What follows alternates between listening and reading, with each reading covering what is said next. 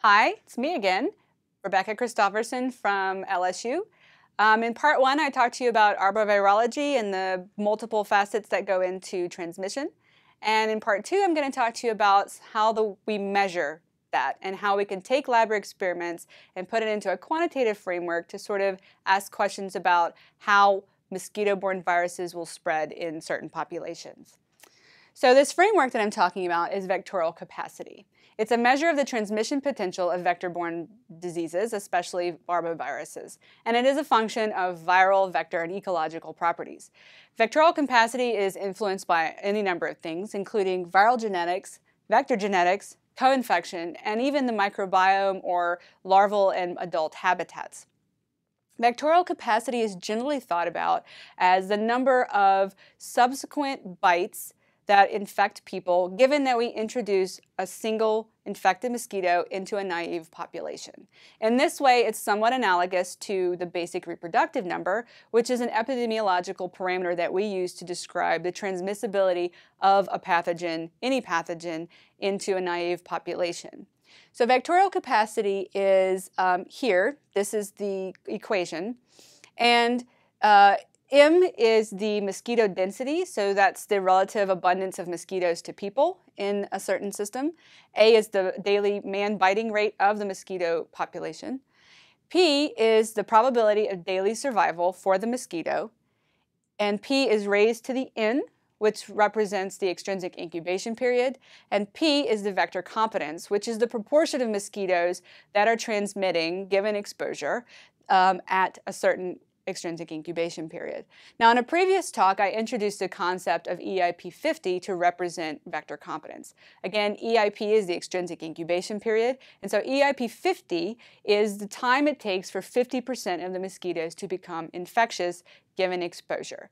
And we can directly put that into the vectorial capacity framework by setting B equal to 50% or 0.5 and changing out N for the EIP50 that you then determine. How we interpret VC, which is vectorial capacity, is that when vectorial capacity is less than 1, then we're considering this an inefficient system, and this is not likely to support sustained transmission. When vectorial capacity is greater than or equal to 1, this is a system that has the potential to then spark an outbreak or to sustain transmission. Also in the previous talk, I showed you viral vector interactions and how the environment may affect these.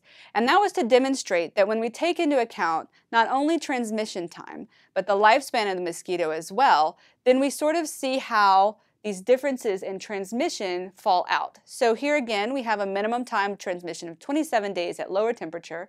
When we couple that with the mosquito lifespan of 32.4 days, we have a total maximum of 5.5 potential days of transmission. At a higher temperature, an optimal temperature of 28 degrees Celsius, we have a minimum time of transmission of 14 days, but we couple that with the average lifespan of 28.5 days, and we have 14.5 days of maximum potential transmission. And so just these little changes in both the extrinsic incubation period and the mosquito life trains, this is how it falls out to affect what we think about as transmission potential.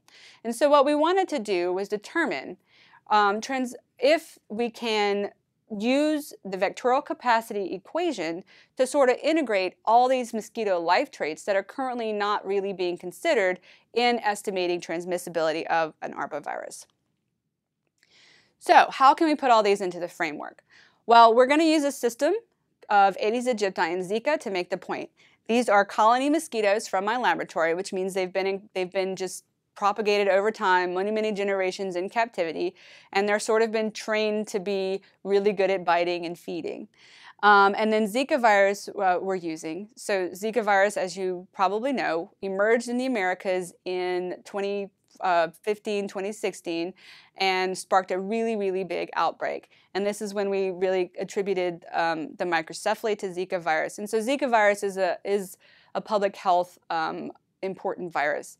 But the reason that we chose this system in particular is that my colony mosquitoes are not particularly good or not particularly competent for Zika virus. And we wanted to take this inefficient system and determine whether or not, when we take into account a whole lot of different mosquito life traits, does that perception of this system change? And so that's what we're going to talk about today. Zika virus was first identified in the mid-20th century in Uganda. And the early 21st century, there were several outbreaks in the Pacific region. It emerged in the Americas into a completely susceptible population in 2015. And so that's why it was sort of this explosive outbreak. It was just everybody was available for Zika to infect. And this is when we had, again, the newly associated clinical manifestations in this very large outbreak. And again, we're going to use Aedes aegypti and my colony mosquitoes. So the first thing we wanted to determine was, when we look at the age structure of mosquitoes, does the timing of the infectious blood meal, whether they get it early or young or old, affect the within mosquito kinetics of that virus? Is the infection dissemination and transmission rates different given a mosquito got the same virus at a young age versus got it as an older mosquito? And then we also have this kind of two blood meal control, because there's some evidence that multiple blood meals can change the competency of a vector population. And so what we wanted to see was the EIP50 as well as the infection dissemination rates, which is, does the mosquito get infected at all, and does that infection get out of the midgut? And then we also want to see, is there a difference in mortality? So the first question was, does it affect mortality? So these are the three treatments. And these are the mortality curves. The answer is not really. We saw some significant difference between the older 1 blood meal group and the older 2 blood meal group, but this was a difference of about less than half a day. And so when we talk about statistical significance, we also have to talk about biological significance. And so in our opinion, that half a day really wasn't biologically relevant enough to change the way we were thinking about this mortality. And so what we really did was determine that the average time to death was about 25 days. And so that translates to an average daily survival rate of 0.86. So if you remember P being part of our vectorial capacity equation, this is how we would usually represent it, as 0.86, the average daily survival. We also wanted to look at whether or not the treatment would affect their biting habits, and they really, really didn't. So we used a new kind of method to look at biting habits, not really looking at biting rate per se, but it was a good proxy for us to determine whether age was really just, are they willing to bite, are they willing to feed? And we found that no, the treatments don't have a lot of difference, but you can really see this really kind of age dependence here. So on the x-axis, I have age of the mosquitoes, and this is just whether or not they were willing to feed. The last thing we wanted to look at was the infection rate. So when a mosquito takes a blood meal, it infects her midgut, and that's when we have infection. After it infects the midgut, it either gets out of the midgut and disseminates to other tissue, that's a disseminated infection, and then after that it may get to the salivary glands, at which point the mosquito will transmit. And so each of these things is a different step in the virus getting back out of the mosquito, and it all kind of describes the kinetics of the virus within the vector. So we didn't see any difference, as you can see, in the infection rates. This x-axis, is important to note, is days post-exposure. So it doesn't matter what the mosquito age is, they all were at 5, 8, and 11 days post-exposure. And there's no difference in infection or dissemination. When we looked at the transmission rates and we looked at days post-exposure, we also didn't see much difference in their transmission rates when you looked at it as a function of days post-exposure. However, we did notice that there was an age distribution. We found out that the EIP50 was approximately 18 days. And so we're going to then take all of this information and put it into our vectorial capacity equation the way that we usually do. So we just set density equal to 1, because again, that's a field measured parameter. We have a biting rate that we measured to be approximately average of 1.21 per day. And then we have our average probability of daily survival. And our EIP50, again, goes in for extrinsic incubation, and then we're holding our vector competence at 50% to accommodate our EIP 50. So when we look at that, we put it all together, then we get a vectorial capacity of 0.3. So yay, it's less than 1. We're safe. This is wonderful. But are we though? We started thinking, if we look at it in an average way, yes, we are safe. But maybe that doesn't give us the whole picture. So again, if you notice, this biting rate had a really pronounced age effect. As the mosquitoes get older, they just don't feel like doing anything. They just kind of want to hang around. They just look at you like, no, not today. And then if we look at the same transmission data, right, as a function of age now and not as a function of days post-exposure, you see that the older mosquitoes didn't have a chance to live long enough to get to the point where they were contributing to the transmission cycle here with a 60% transmission rate. So how can we put that into a quantitative framework like vectorial capacity to sort of make this point of age structure and that it matters when determining viral system efficiency? So graphically, let's go over it. This is how we usually think of things. A mosquito gets a virus, there's some time in between, and then it transmits a virus. That's how we usually think about it. But what we're talking about now is, what if that mosquito got it later, right? She might be less likely to bite, or she might not live long enough to actually transmit. Or what if she got it earlier? Then she's got plenty of time to transmit, and she might actually be more likely to bite. Or what happens if she gets it early enough that she bites more than once after the extrinsic incubation period? Or what happens if she gets it older and she only bites with a probability of 45%? Because the probability of biting is not even in vectorial capacity at this point. And then, what if she gets it really early and she's just a voracious biter and she bites everybody all the time? These are things that we really cannot account for in the traditional vectorial capacity equation. So what we did was we took our data of we took our data, which are the black dots, and we fit a distribution to them, which is the green lines, and we got predictions of daily probability of survival over time as a function of mosquito age now, not days post-infection. We did the same thing for the biting rate or willingness to bite. And then we also looked at the probability of biting, because one of the things we noticed that not all the mosquitoes bit all the time. So there was a definite age distribution in whether or not a mosquito even felt like biting if she bit. So we have all of these things, predicted probabilities over every single possible age of the mosquito. How do we put that into the framework? So again, what do we usually do? We usually account for the mosquito gets the virus, there's some average time to transmission, and then the mosquito transmits the virus. We have some nebulous time over here that we assume doesn't matter, and then we have some nebulous time over here that doesn't matter, or we assume that doesn't matter. So what we really wanted to look at was changing these two nebulous times into, this is some age at which the mosquito gets the infection, and then this is the leftover time after the infection that she has to transmit. And so we need to define those two tails of this life cycle to really understand what's going on with that virus.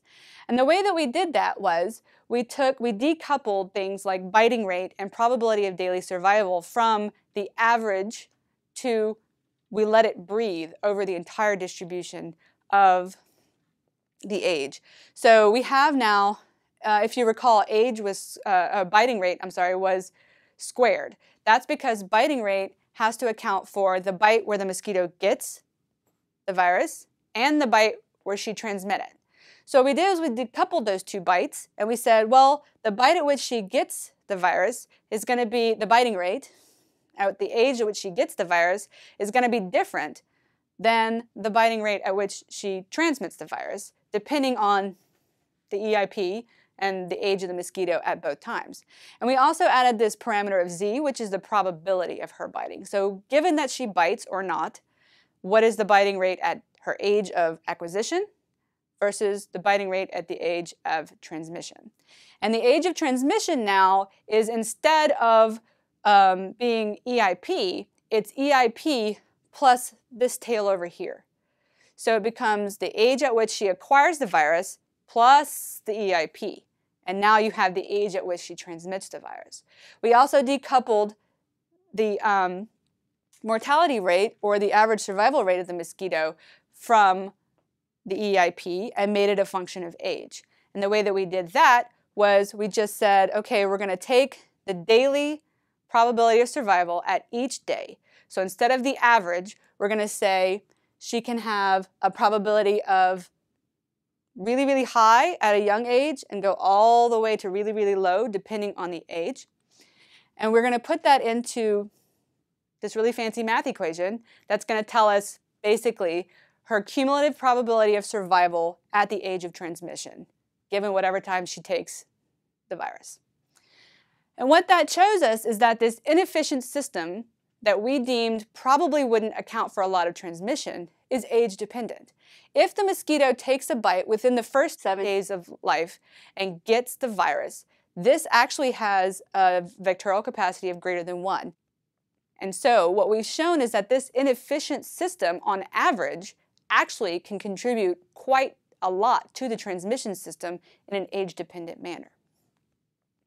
So, aside from being really, really cool, what's the field relevance of this? Because so far it's really hard to tell the age of a mosquito in the field.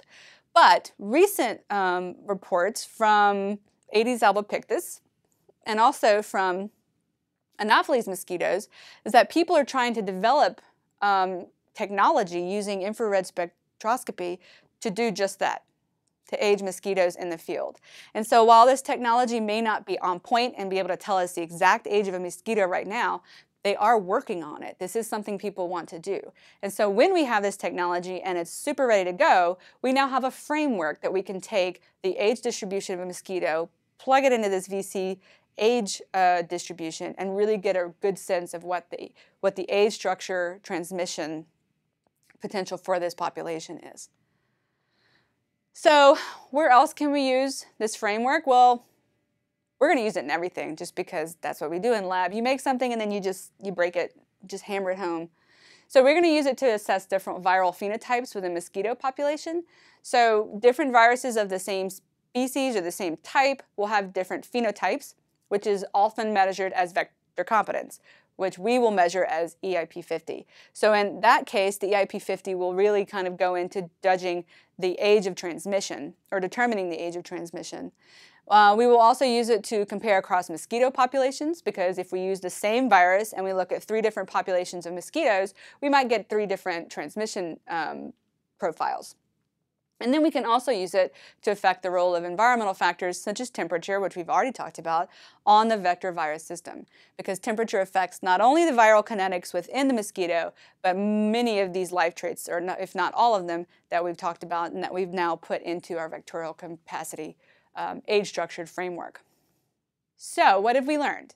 We learned that vectorial capacity is a good measure of transmission, but that we need to also account for these relevant pieces of the puzzle to be accounted for, like life traits of the mosquito, mortality rates, biting rates. These things all need to go into a framework for us to really make very nuanced comparisons. We also learned that if a mosquito takes a blood meal early enough, transmission systems that were usually deemed as inefficient may actually have some capacity to to contribute to transmission in a significant way. But more importantly, this also points to our need for a better understanding of all the temporal distributions of vector life traits, vector virus interactions, and the environmental impacts on all of these things. And there's a lot of labs around the country, including mine, looking at this, and I'm just excited to see where that literature goes in the next few years.